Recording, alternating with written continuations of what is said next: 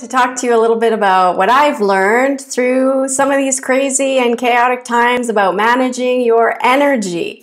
I have always been really big about managing your time because it makes you effective, it makes you productive, and it helps you accomplish things.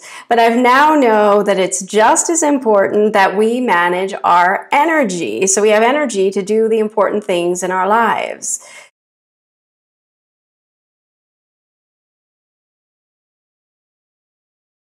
So with COVID, my life changed a lot. So I used to travel a lot. In fact, I'd speak in about 2 or 3 states in a week.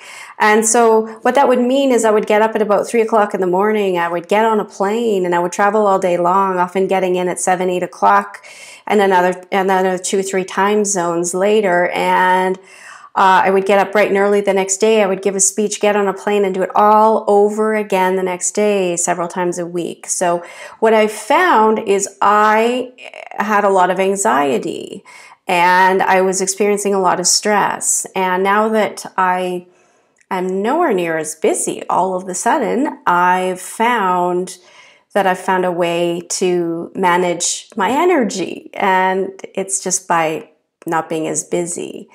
So as things start to pick up and we start to get busy again, I'm going to remind myself some of these techniques. We can manage energy. This is from the research that I've done.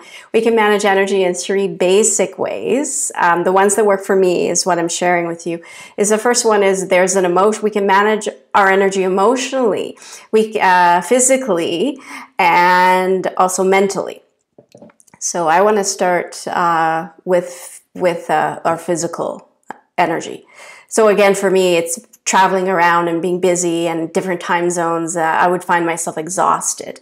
Managing physical energy means, first of all, from time to time, take some time out. Like just notice that you're busy and you're overwhelmed and you're getting exhausted, right? Take a break.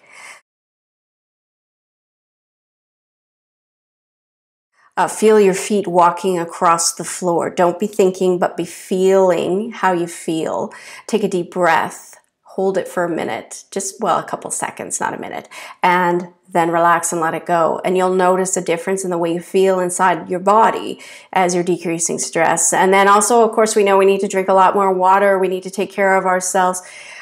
Eat properly, get enough sleep, exercise increases dopamine, decreases stress hormones. These are all ways for us to physically manage our energy in the long run.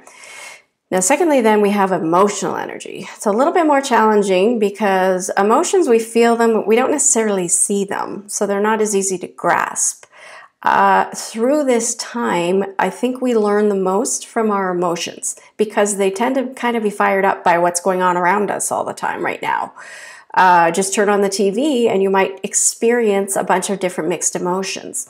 So emotions, first of all, the easiest way to do it is just to experience more positive emotion. The way you do that is by, I love laughter, humor, play.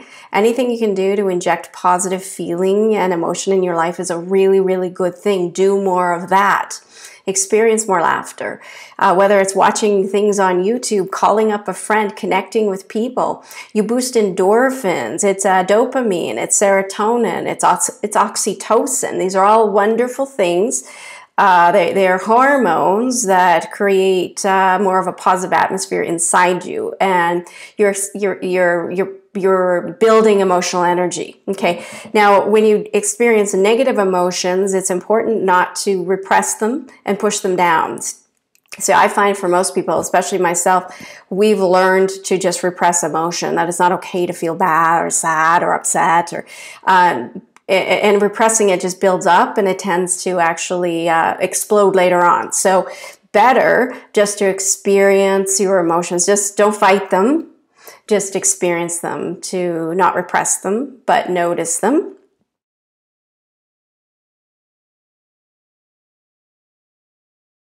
And it'll help build more positive emotional energy. And then the third area you get energy is from your mental energy. So that is the thoughts that you think and the things that you do. So for me, my biggest way to build mental energy is through goal setting. Imagine a day where you don't set a goal, you won't accomplish anything, and you'll feel exhausted at the end of the day. It will be frustrating for you.